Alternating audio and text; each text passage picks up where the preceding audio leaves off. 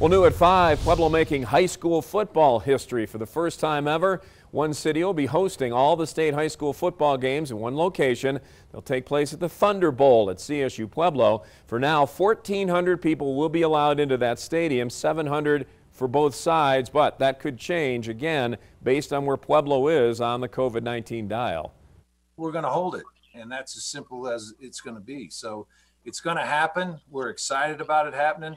We'll have to overcome 3 or 4 hurdles every day, but we'll continue to do that.